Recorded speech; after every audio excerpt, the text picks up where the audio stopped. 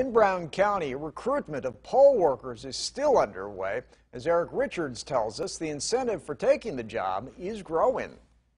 We are just a few weeks away from the general election on Tuesday, November 3rd. Some voters are choosing to vote by absentee or mail-in ballot, but for others who want to vote in person, poll workers are needed. But given the COVID-19 pandemic, how has recruitment been in Brown County? Actually, our recruitment has been very robust. Brown County needs a few more workers to reach their staffing goal. One other thing that we'd like to have for our polling locations is someone to help clean.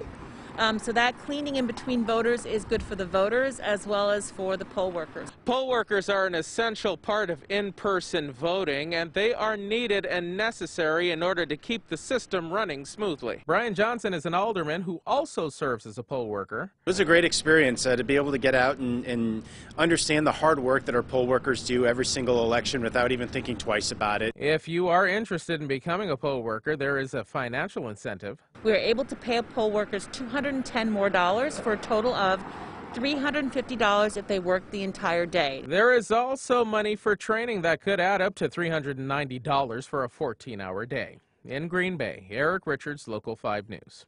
And Eric contacted De Pere City Hall, who said they are fully staffed for their 4 polling stations. If you'd like more information on becoming a poll worker, just visit our website at wearegreenbay.com.